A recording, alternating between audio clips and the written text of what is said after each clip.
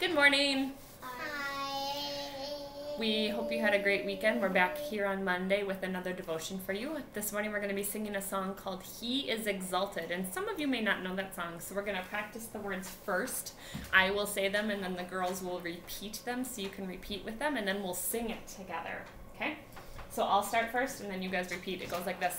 He is exalted, the King is exalted on high. He is exalted, the King is exalted on high. Good. I will praise him. I will praise him. He is exalted, forever exalted. He is exalted, forever exalted. And I will praise his name.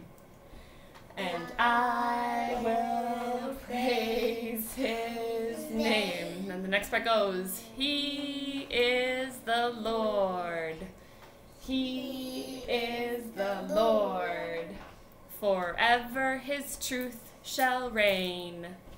Forever his truth shall reign. Heaven and earth. Heaven and earth. Rejoice in his holy name. Rejoice in his holy name. He is exalted, the King is exalted on high. He is exalted, the King is exalted on high. All right, are you girls ready to sing? I'm going to attempt to play some piano along with us. So sing with the girls. We'll praise him with He is Exalted. Put them on the table. You guys ready? He is exalted, the King is exalted on high. We will praise him. He is exalted, forever exalted, and I will praise his name.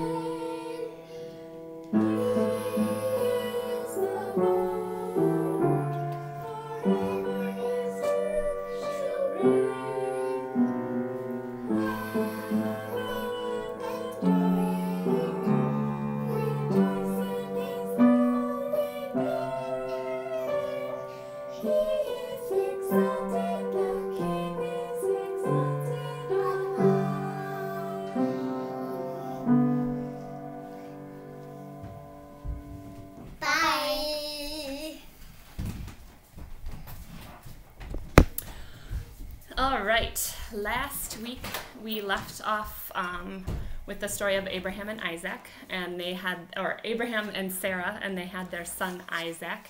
And remember, God had promised them a son, even though they were very, very old. He promised that they were going to have a son, and that Abraham's family was going to be so huge that it would be more than the stars in the sky, and that everyone on earth would be blessed through their family. So when they had Isaac, God had started fulfilling those promises for them. Today we're going to keep going with a story called The Present, and this also has Abraham and Isaac in it. It's from Genesis 22, so if you want to read it when we're done, that's where you can find it in the Bible. God knew that his secret rescue plan could only work if Abraham trusted him completely. God had to make sure Abraham would do whatever he asked. So a few years later, God asked Abraham to give him a present. Abraham liked giving presents to God. He gave God his animals. They were called sacrifices, and they were a way to say, I love you to God. But this time, God didn't want a lamb or a goat. God wanted Abraham to give him something more, much more. He wanted Abraham to give him his son, his only son, the son he loved, Isaac. Put his boy on the altar and kill him as the sacrifice? How could God want him to do such a terrible thing? Abraham didn't understand, but he knew that God was his father who loved him, and so Abraham trusted him. Early the next morning, Abraham and Isaac set off. They climbed the steep, stony trail up the mountain. Isaac carried the wood on his back. His father carried the knife and the coals.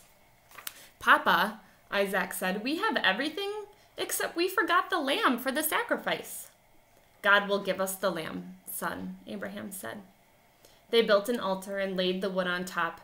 Abraham asked his son to climb on top of the wood.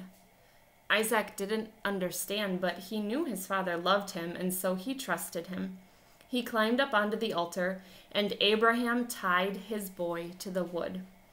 Isaac didn't struggle or try to run away. He just lay there quietly and didn't make a sound. Everything was ready. Abraham took the knife. Tears were filling up his eyes. Pain was filling up his heart. His hand was shaking. He lifted the knife high into the air. "Stop," God said. "Don't hurt the boy. I want him to live and not die. I know now that you love me because you would have given me your only son." Abraham felt his heart leap with joy. He unbound Isaac and folded him in his arms. Great sobs shook the old man's whole body. Scalding tears filled his eyes, and for a long time they stayed there like that, in each other's arms, the boy and his dad. Suddenly Abraham saw a ram caught in some branches, the sacrifice. God had given them what they needed just in time. The ram would die, so Isaac didn't have to. And so Abraham sacrificed the ram instead of his son. And as they sat there on the mountaintop, watching the embers of the fire die in the cool night air, the stars above them sparkling in the velvet sky, God helped Abraham and Isaac understand something. God wanted his people to live, not die. God wanted to rescue his people, not punish them, but they must trust him. One day, someone will be born into your family, God promised them, and he will bring happiness to the whole world. God was getting ready to give the whole world a wonderful present. It would be God's way to tell his people, "I love you." Many years later, another son would climb another hill, carrying wood on his back. Like Isaac, he would trust his father and do what his father asked. He wouldn't struggle or run away. Who was he? God's son, his only son, the son he loved, the Lamb of God. 2 questions with our story today. Remember, you are always welcome to pause these and talk about the questions before I talk through the answers. Number 1, why did God ask Abraham to sacrifice Isaac? And number 2, who did sacrifice his only son to save us? God asked Abraham to sacrifice his son. It was, it was testing his faith. It was seeing how much Abraham trusted God, that God would carry out his promises.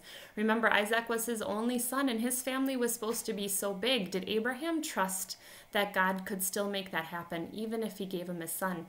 And Abraham sacrificing Isaac would show God that he loved him more than anything else in the whole world. And he was ready to do it. He had that knife all ready, and God stopped him. God didn't want him to kill Isaac. God was seeing how much Abraham trusted him, how much he loved him. But there is a father who did sacrifice his one and only son that he loved to save us. And that is God the Father. Jesus is his son, and he sent his son Jesus down to earth. He sent him on the cross, and he had Jesus killed. Jesus died to save us from our sins.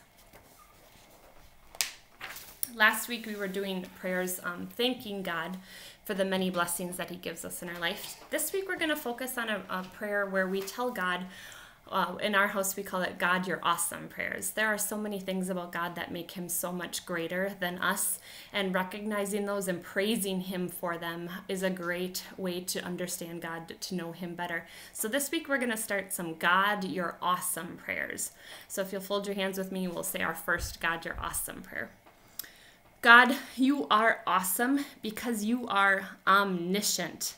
And omniscient is a big word that means you know all things.